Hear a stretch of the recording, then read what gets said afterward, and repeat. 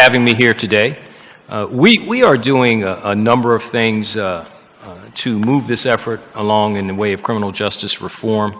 And I'll highlight as many as I can, but they are not all encompassing, and I will just say that up front. The biggest one that you know about is collaborative reform, which you know started under my predecessor, my mentor, and my friend Charles Ramsey, where the Justice Department was brought in to look at many of our policies. While he was here, we had gotten, I guess, a third of them completed. We are continuing to move that forward. We had that collaborative reform group, CNA, come in about 2 weeks ago. They were very happy with the progress that we're making so far. So we're being proactive in our efforts to improve our interactions with community on a number of issues, not the least of which is police-involved shootings and many other things and endeavors that we have. So we're very happy about that. We still got some work to do, as many of the 91 recommendations have several components to them. So it's not just 91, as you know. There are many, many involved, but we're very happy about that. We've also undertaken an endeavor last year with bias-based police training with Dr. Lori Friedel, where we all know we have implicit biases. I don't care who you are, what color you are, what gender you are, you have implicit biases, and it's just a matter of getting in tune with those, getting in touch with those, understanding what motivates you, understanding what motivates your thinking, and incorporating that whole line of thought within policing and training. And so all our commanders have gotten that training. We've got an additional 22 police officers that have started that training. It's so important to continue to do this. Awareness is the biggest thing that we have to do, and understanding that we all have issues that we may need to address.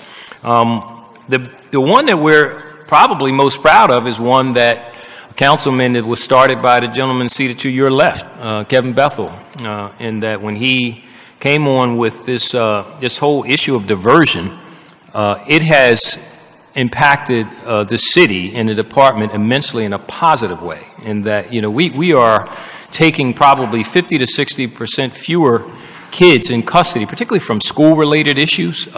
Just to give an example, one of the things he had realized in his analysis is that a lot of times, you had some climate and safety people were intervening in fights, and that kids were getting charged with felonies or other school offenses when it really wasn't necessary, and intervening. And this is not an indictment of them. It's just a matter of how the process was going.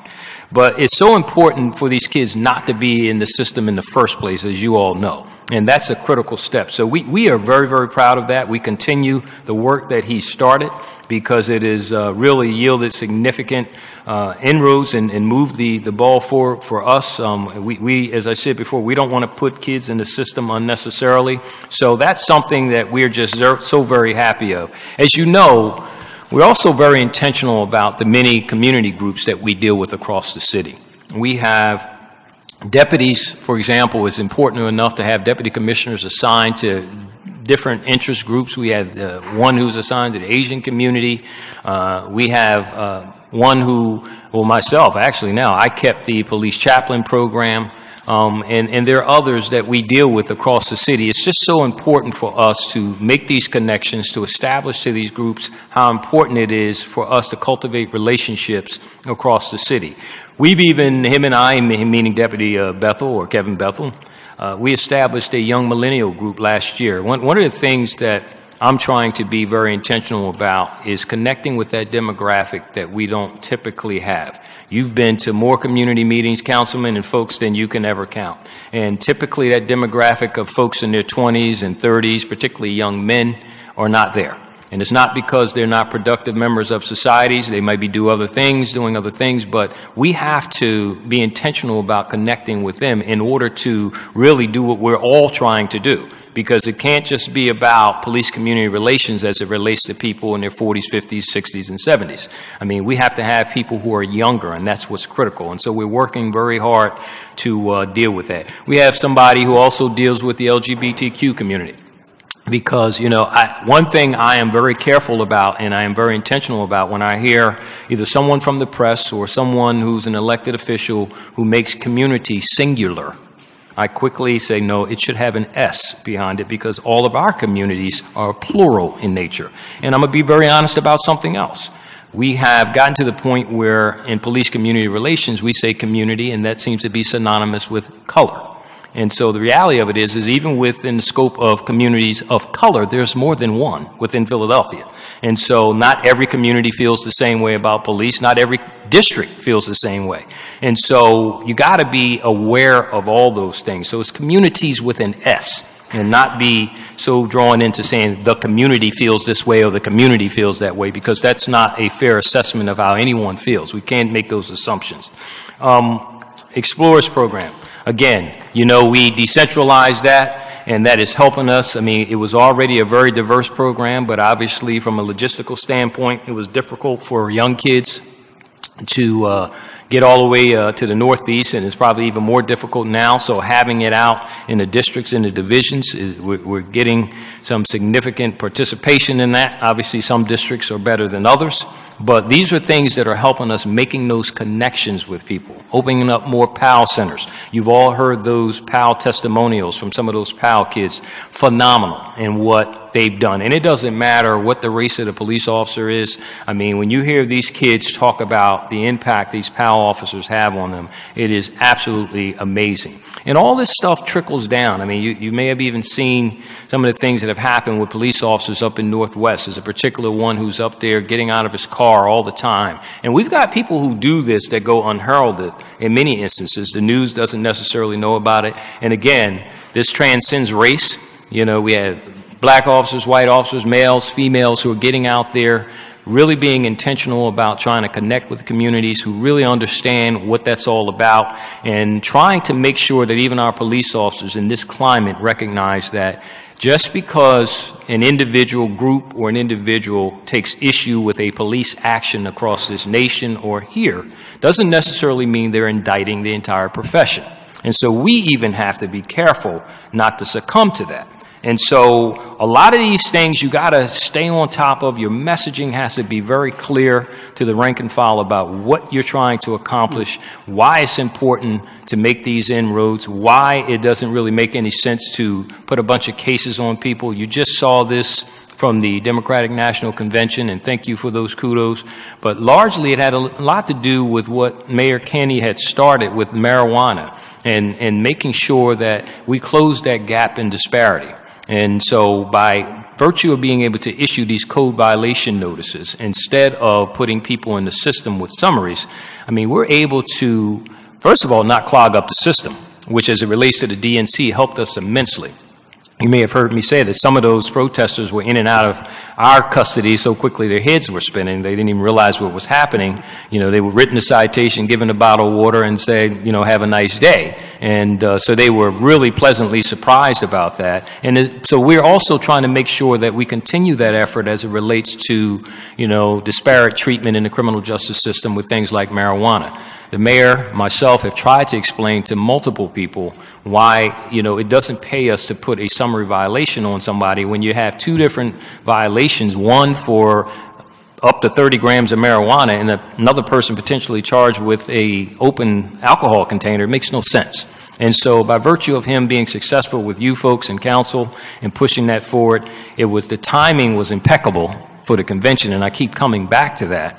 But it's just all those things dovetail into one another, and making sure that everybody understands. Look, I'm very pragmatic. I understand that even within the rank and file, there's some people you got to kind of drag along a little bit, and they may not quite get it at first.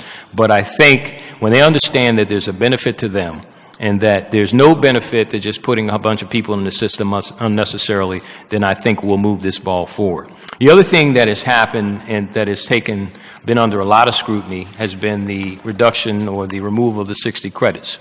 And let me say this to you. There are a lot of pundits out there who would suggest that now the worst thing in the world has happened. A lot of folks have bemoaned the notion that, you know, cultural awareness and a whole bunch of other things will go by the wayside. The first thing that I say to that is, if you want to be culturally aware, you have to be intentional about being culturally aware. If you just decide, just because you have a PhD, or you think because you have a PhD, you're going to automatically be culturally aware, you're naive. If you're interested in getting to know another culture, then you have to be intentional about learning that culture. So 60 credits does not necessarily get that. In addition to which, I think there are people who did not understand that just because we had that 60 credit requirement didn't mean that everybody who came in had 60 credits. You had people coming in with the military, you had people coming through the Explorers, so 2/3 of the people who were coming in probably didn't even have the 60 credits, but let me just clear that up. In addition to which, I don't have the luxury, like some of the experts and the pundits, of talking about this as they can sit on the sideline and talk about 60 credits while my department is shrinking and we're losing diversity. Now let me elaborate on that a little bit. For me, it's more about even inclusion. It's more about who I'm not getting than who I am getting.